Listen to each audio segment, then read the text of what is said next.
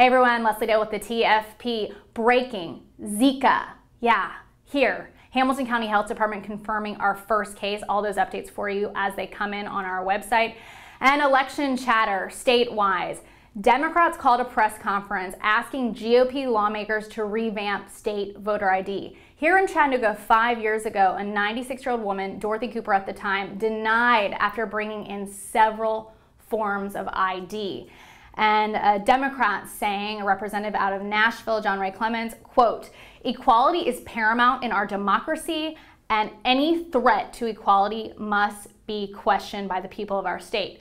Now on the other side, Republican House Speaker Beth Harwell says, quote, "I am comfortable with how the law is written," end quote. Our political reporter Andy Scher will keep you updated on if this state voter ID is revamped.